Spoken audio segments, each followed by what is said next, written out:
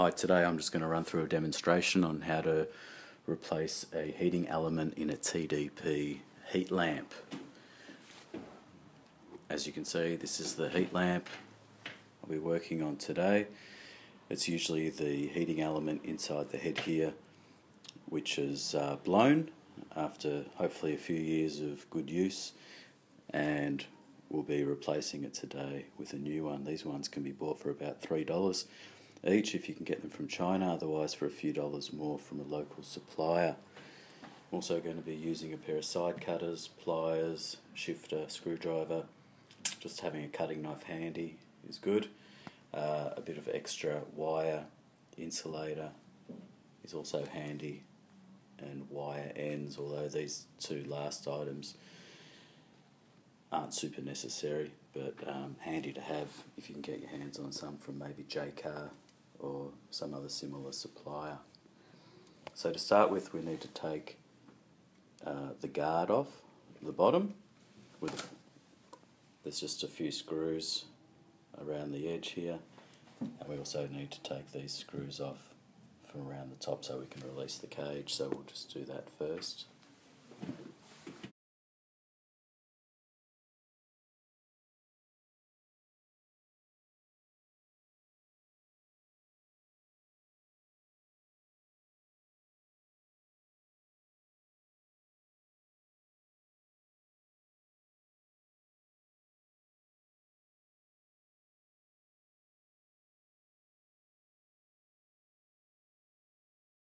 This will allow the whole cage to drop,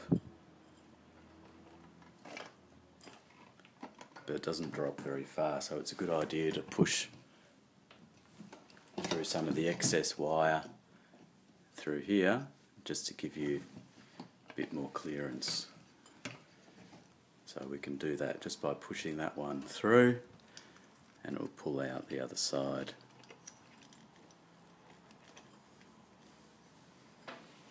Okay, the next step is to remove this mineral coated heating plate, again just with a screwdriver in the centre. That comes out pretty easily. Obviously the heat lamp is not plugged in at the moment. Having the heat lamp plugged in while you do this would well be disastrous. Okay, so taking out the mineral plate and also the heat plate, we'll be able to see what's happened here. Usually you can see some area of damage on this heating plate of where it's actually blown and why it's not working anymore. I think it's just in this area here. Okay, so the next step is to remove this. This white fluffy stuff will sort of crumble and make a mess everywhere. It's not dangerous though, it's not asbestos, which some people may think or worry that it is. This is just a man-made substance, but of course the most dangerous thing is that it can make a mess. Okay, next step, removing this actual plate.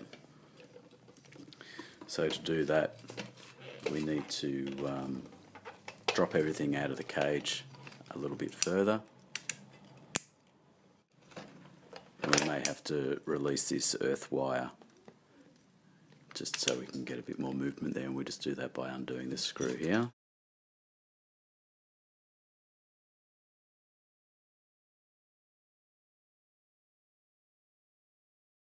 Now that wire just comes out, so it's just a tab. Remember that you'll be able to just put that back in by reversing what you just did. Now we should get enough clearance to pop the whole head out of the cage. Takes a little bit of fiddling around, but it should pop out reasonably easily. Let's get a bit more length by pushing this black wire through a bit more, and now we have access to where the heat plate is attached up here. So the heat plate has two wires that come through from the base and that come into these two screws here. So all we're going to do is remove these screws, take the heat plate out, put the new one in and attach it in there.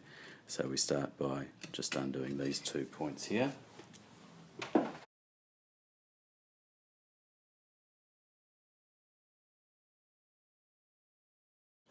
And then they should pull out, so you can see the ends. The end there is quite a fine wire, which is the same wire end on the new piece that's going to be installed. So pulling that one through. Okay, so once we've removed those, that'll allow everything from underneath to pull straight out.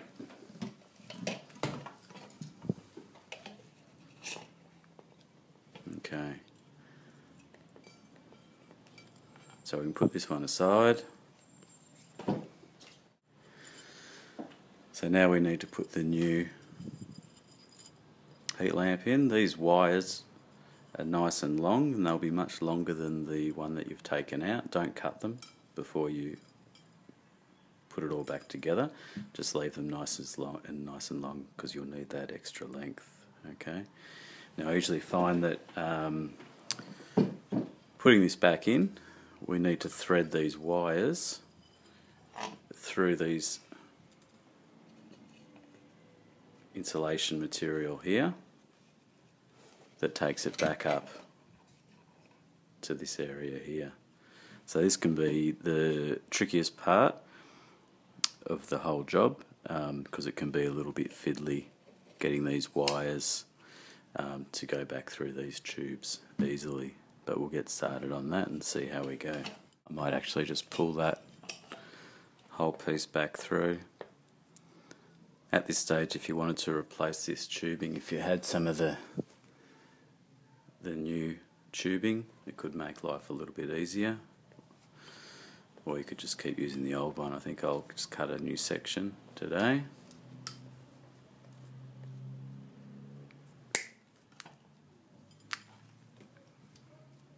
And we'll just make that a little bit easier to thread that through. And putting it all back through there.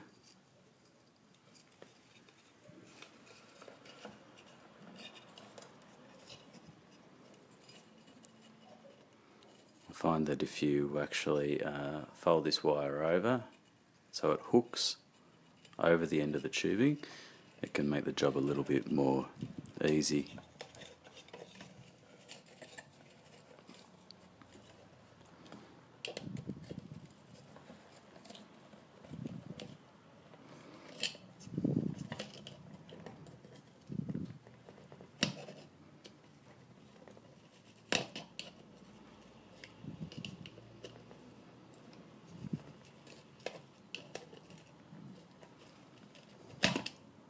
Okay, so we've nearly got that through.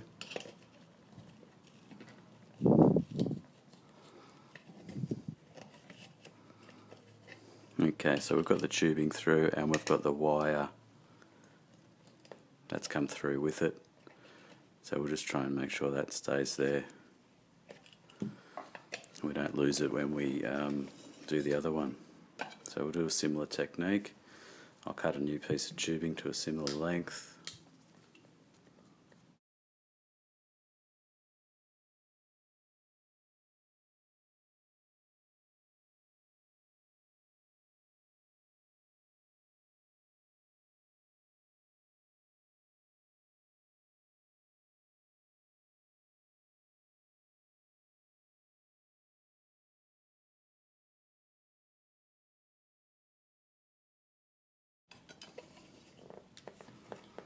Okay, just try and pull those two wires through a bit further.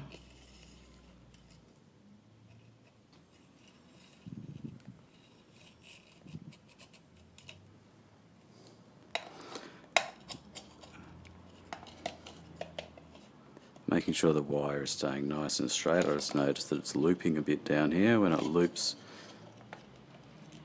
If a loop becomes too tight, it could damage the wire.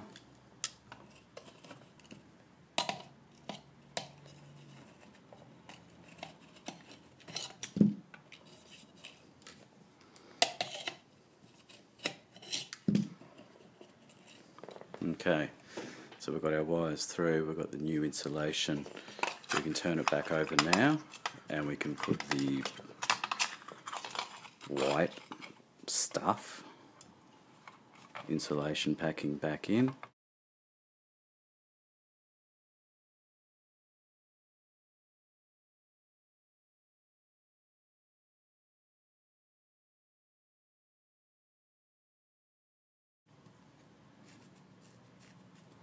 You can also get new heat shields like this.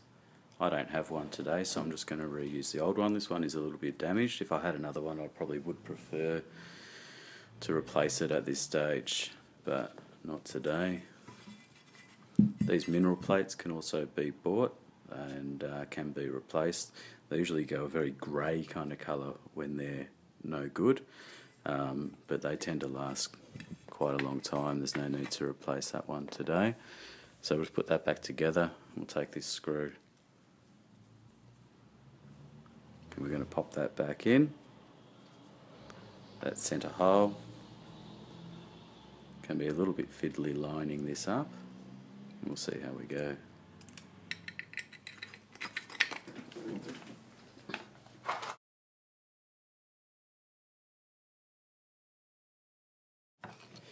And then we can get back to connecting these wires, these two wires here,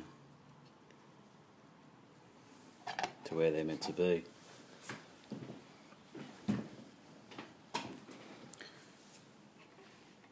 So if you had to notice where we took the wires out from, then that's basically where they need to go back to. Usually folding over the end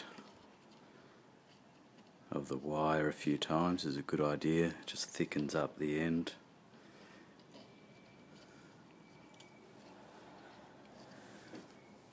And you can cut the excess off with your side cutters. I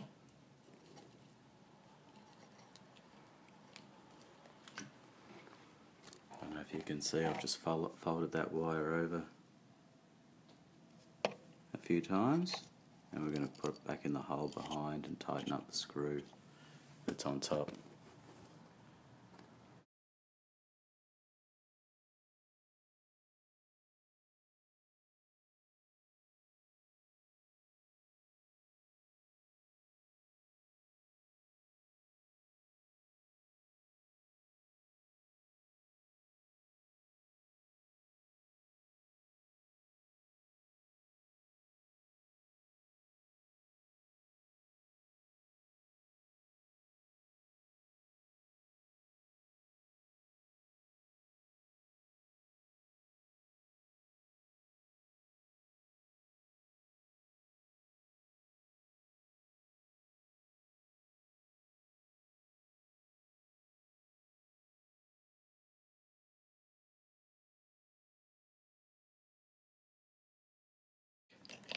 Give that a pull. That wire's caught in there now, which is good. So now we put the head back into the cage, reattach that earth wire, and do up the cage bolts, and that's basically it.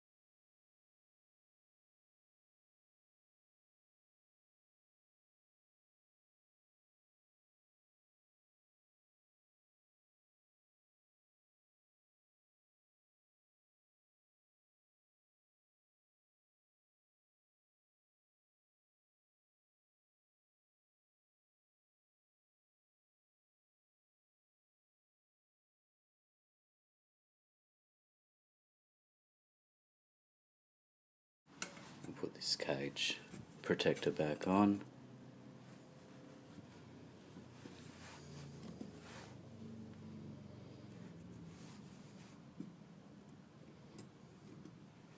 That's pretty much it for the demonstration on how to replace the heating element in an infrared TDP heat lamp.